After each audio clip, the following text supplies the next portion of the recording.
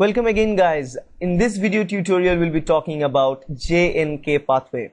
Now we have been talking about the survival pathway or cell survival pathway a lot, but we haven't talked many more about the cell death pathway or apoptotic pathways.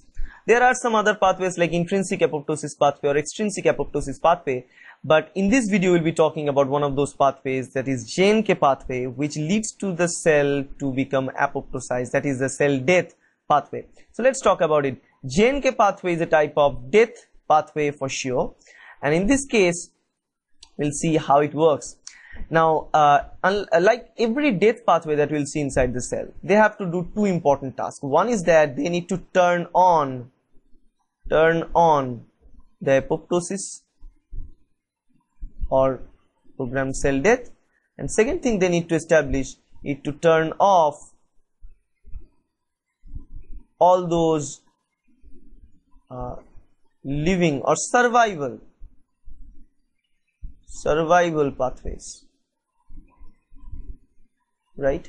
These are the two important things a death pathway should do: turn on the apoptosis and also turn off the survival pathways. And that's what exactly Jnk pathway is doing. If you see here, we have seen the survival pathway inside the cell. If you haven't know about that, please, I will recommend you to go back to my channel and you will find videos on survival pathways, and those are nothing but PI3K, AKT, mTOR pathways.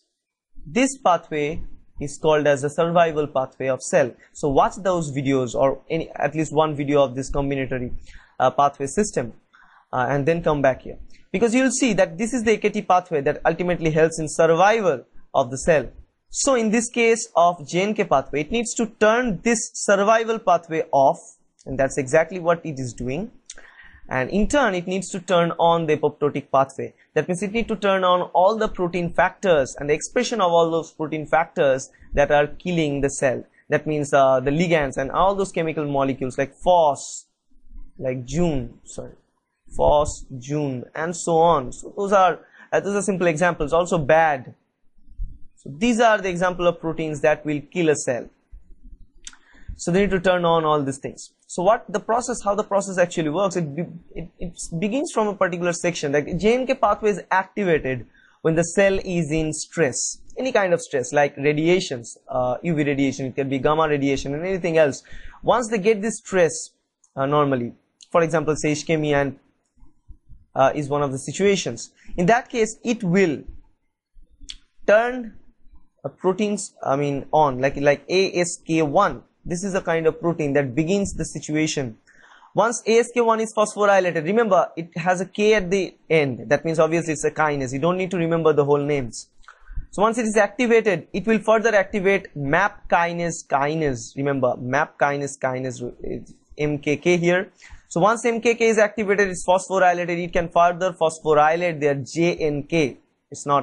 Once MKK is activated, remember, it further phosphorylates Jnk. Now this comes the Jnk portion, because the downstream processing pathways that are going on here, all of them are by the kinases, and you know all the kinase enzymes out there, they can phosphorylate other proteins to make them activated, right? So once MKK is activated itself, it is activated by ASK, then MKK will activate the Jnk.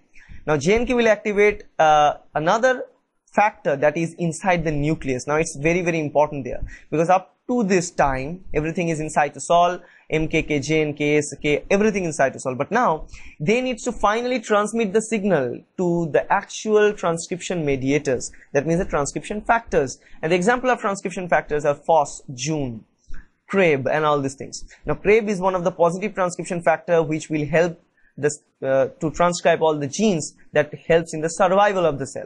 So obviously they need to turn on the synthesis of CREB there, right? But they need to turn off the synthesis of CREB there, and need to turn on the synthesis of all those apoptotic factors like Phos and Jun. Phos and Jun are also transcription factors, but they are destructive transcription factors. That means they will help to produce all the proteins, and they will help to transcribe all the mRNAs, transcribe all the genes that are coding all the proteins that are required for apoptosis of the cell. So Phos and Jun, let's say here C-Jun is now activated. Once C-Jun is activated or Phos is activated, those transcription factors will bring itself attached with the promoter of the DNA, and then finally transcribe all the mRNA that will code for the proteins like BAD and many other different apoptotic factors, proteases and enzymes that will ultimately degrade the cell and kill the cell. And then finally we have the death of the cell. Though this whole pathway is given for neural death, but actually that happens to any other cases. That's how cerebral injury actually takes place, by the way. Now if you look at the sequential stages, as you can see it here, it can be stress like UV radiation, gamma radiation, or it could be the presence of epidermal growth factor, platelet derived growth factor in higher amount when it's not required, or it can be the presence of tumor necrosis factor or interleukin 1 during the immune system signaling. That is going to show us that some kind of infection is going on definitely, and the cell needs to be killed immediately. So that's what going on there. So once all of them are activating the MAP kinases, as you can see, finally this is the first step. MAP kinase playing an important role here, because remember, MAP kinase pathway is very important pathway. It's kind of heart of the living and death pathways of the cell. So you need to understand MAP kinase pathway very well. If you don't know yet, you can see video on MAP kinase pathway in my channel, and then come back here and pause the video, or you can watch through it, then in future watch that. So anyways, the MAP3 kinases, that is the MAP kinase is activated, and it's also termed as at the very beginning. Once it's activated, then this MAP kinase activates JNKK1 or JNKK2. These are also kinases, and two kinases are there, right, in this case. So just like the MAP kinase scheme here, JNKK1 or JNKK2, two types of JNKs are there, and they are activated by MAP kinase. Once they are activated by the phosphorylation, then those JNKs will the JNKK will finally activate JNK1, 2 and 3. So they are also being phosphorylated to become active. Here they are activated. So once JNKs are activated, now they will bring and activate all the transcription mediators. Now why we call it a Jnk pathway? Remember, in any signaling pathway there are three important stages. One stage is the interaction of the receptor with the ligand. This is the very first thing, because the signal molecule is outside the cell. Definitely we need to take that signal inside the cell into the cytosol. So this is the first step to do. That is very important. Second thing is relaying the first signal from the receptor ligand binding to the downstream processes, and that's what is done here by this MAP3 kinase. That's what is done here. This is the second step.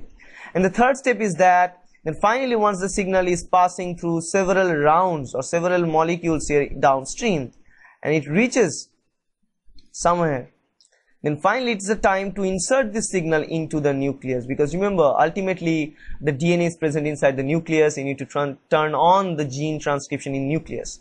So finally this is the third major step to produce certain factors that will go inside the nucleus to finally carry that information. And that is the most vital step of all.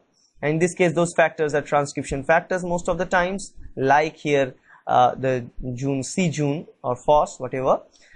And so this is the third most stage. So these are the three different stages, very important stages.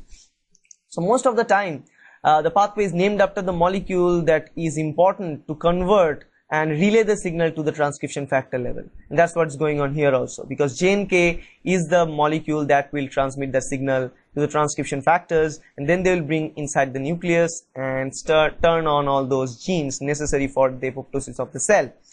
And in this case, remember, they do two important things. One is that they are providing the apoptosis pathway. They are setting up the apoptosis pathway, as well as they are blocking the survival pathway, like AKT, PI3K, AKT, mTOR pathway. They are blocking it, preventing the PI3K, AKT and mTOR pathway. So these are the things that are provided in a Jnk pathway, and this pathway is important because ultimately this pathway leads to the cancer. Not leads to the cancer is always, because apoptosis is an important thing, but if this pathway is blocked, if the pathway is not possible due to any modification, let's say any mutation in the Jnk or something like that, in that case, if this pathway is not possible, then the apoptosis or programmed cell death of the cell will not be possible, and the cell will grow and divide, and ultimately the cell will turn cancerous, obviously. So they are leading to cancer always. Any cell signaling pathway, if you follow the track, ultimately it will lead to cancer, because most of the signaling pathway that we're dealing with, either survival or death pathways, they are related with the hormones and growth factors. As you can see it here, these are the These are obviously the signaling molecules for all of these pathways out there. These are the actual signaling molecules that are present there always. Either growth factors, or it can be interleukins or TNF. That can also be a signaling molecule for this type of factor, Jnk signaling pathway. Or it could be the presence of any radiation that can cause the cell to die. So these are a natural process of cell to keep track on what's going on. If it's a UV radiated cell, then obviously it will try to kill that cell, not to create much more damage in future. So that's how the whole pathway works, and I hope that's helpful. If you like the video, please hit the subscribe button to get more videos like that, and also share these videos to your friends in all the social networking sites. Thank you.